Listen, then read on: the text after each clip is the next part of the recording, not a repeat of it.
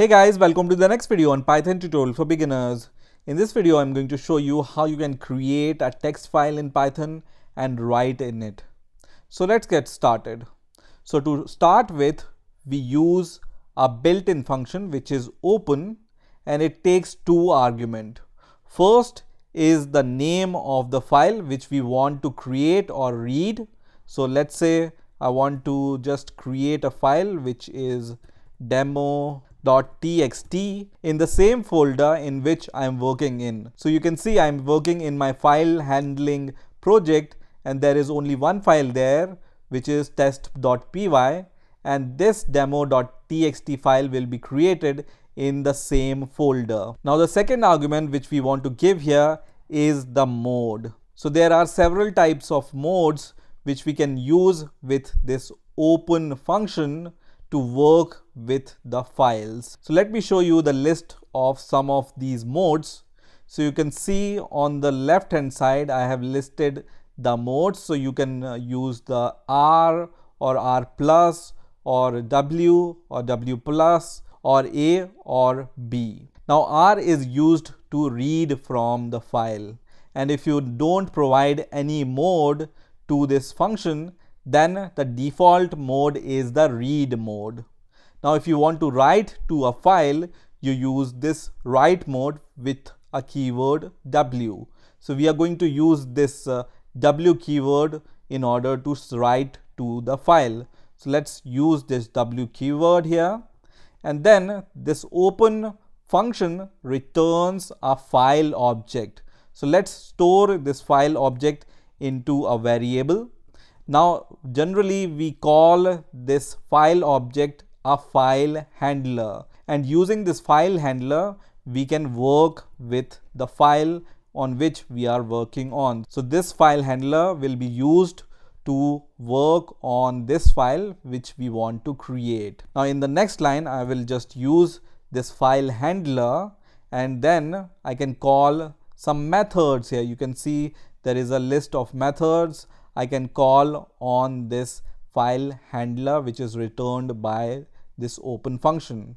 So to write into a file, I can use the write function, and here inside the write function you can provide any text whatever you want to write to the file. So let's say I just want to write this line of string to my text file which I'm creating. So I can just paste this text here, and then after writing to a file, when you are finished working with the file, you use once again this fh and then call a method called close on it. Now what does this close function do?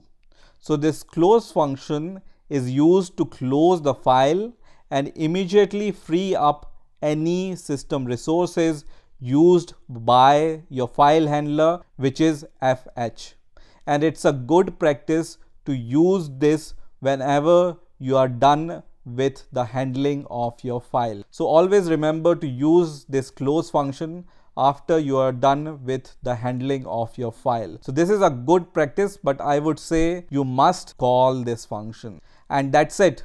So this W mode, if the file demo.txt doesn't exist, it's going to create the file and then it's going to write this text into the file. So W mode is responsible for creating the file also, and if the file already exists, it will overwrite the previous string by the string which you are writing using this write function. So let me just run this code, and you will keep eye on this project because this file will be created inside this project. So I'm going to right click and then run this test file, and you will see as soon as I run this test file, there is one more file created here which is demo.txt, and when I click on this file, you can see the same text appears here which we have written using the write function. Now if you want to provide the line breaks, you can provide them using \n, and I'm going to once again run the code. So remember, when the file doesn't exist, the W mode is going to create the file, and if the file already exists, which it does now, then it's going to overwrite it. So I'm going to run the program once again and see the content of this demo.txt, and you can see this string is split into 2 lines, which is done by this \n. So let me just split the screen so you will see the demo in the real time. So on the right hand side I have my demo.txt file, and on the left hand side I have this code on which I'm working on. So let's write something else in this file. So instead of writing this big line of text into the file, what I want to do now is I want to use a for loop to print 10 lines into this demo.txt file. So I'm going to use a for loop for that, and I'm going to just write for I in range, and let's say the range is 10, and then we will call our write function using this fh file handler. And then what I want to write here is, let's say this is line number modulus d, and I will just replace this mod d with the line number, and then I will just provide the line break after that.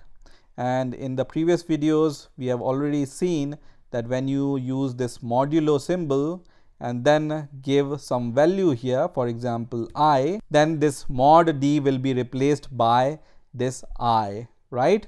So let's run the code and let's see what happens now. So I'm going to run this code, and now you will see that this code prints this is line number 0, this is line number 1, because the range starts from 0. So in order to print the line number from 1, what we can do here is we can use this parenthesis here. Let me just move this to the side. So inside the parenthesis we can use I plus 1. So we can add 1 every time this value of I is printed. So it will start from 1. So let's run the code once again, and you can see now it prints this is line number 1, line number 2, 3, 4 up to 10. Now you might have already observed that whenever I run the code, this demo.txt file is overwritten every time when I run this code.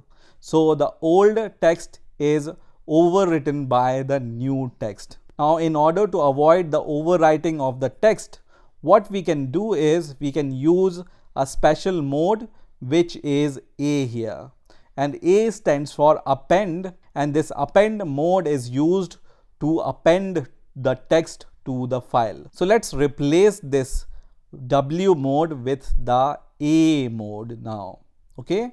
And you can see this is the previous content of the demo.txt file, and now when I run the code, you will see the previous content is staying there and the new content is appended to the same file. So A we use to append to the existing content of the file. Now let me go to the list of modes once again, and you will see there is a special mode W plus also, which means if you want to read and write at the same time, you use this W plus mode. And this mode is going to create a new file if the file doesn't exist. Otherwise, if file already exists, it's going to overwrite to the file which already exists. Also, you will see a special mode B here, which is used for the binary file such as images or other binary files. This R and R plus mode we will see in the next video, and I'm going to show you how to read from the file using these modes in Python in the next video. So let's go to our code once again. And in the videos in which I have shown you how to use exception handling, I told you we can use try with the finally keyword. So try, and we can enclose this for loop inside the try block, and let's do this. And then in the finally we can add the closing of this file. And what does this finally do? If you remember, this finally block is always called in the case exception is thrown by this code, or if exception is not thrown. So this fh.close is definitely will be called whenever we use this finally keyword in order to call the fh.close function. So you can either use this kind of code in order to work with your file handler and then use this close function with this file handler at the end of the handling of the file. Otherwise, Python provides the shorter form of writing the same type of notation. And this notation is you use a keyword with and then you call open function, and you can provide the same type of arguments here. For example, demo.text and append, and then you use as keyword and then you write the name of the file handler, for example fh, as you have done here, and then you provide this colon, and inside this with statement you work with your code. For example, we work with the file writing with this for loop. So this whole code, including the try and finally block, is equivalent to this kind of code, which is the shorter form of writing the same code. So this with statement is going to always call this close method with your file handler when you are done with the handling of your file. So you don't need to explicitly call this try finally block in order to work with your file. This is enough to work with the file. So either use this notation or this notation. Both are equivalent to each other. Now the last thing which I want to show here is, let me just use the with statement in order to work with this demo.txt file is, for example, you don't want to create this demo.txt file into the current project. Instead, you want to create this file into some folder on your computer. So let's say I want to create this file inside this folder, which is inside my C directory. So I can just copy this whole path from here, and then I can just paste this path with the backslash here. And the important thing to note here is, on Windows you always need to use the double backslashes in order to provide the file path. Okay, so use these double backslashes to provide the file path. So C, inside the C directory I have this files folder, and inside the file folder right now you can see this is empty. And now when I run this code, let me just change the mode to W, which is for write mode, and I'm going to run the code. And as soon as I run the code, this demo.txt file is created here, and you can also see the content of the file on the right side, which is this is line 1 up to this is line number 10. So this is how you can create a text file and write into it using Python. In the next video, I'm going to show you how to read from a file and work with the content of the file. So stay tuned, and I'm going to see you in the next video.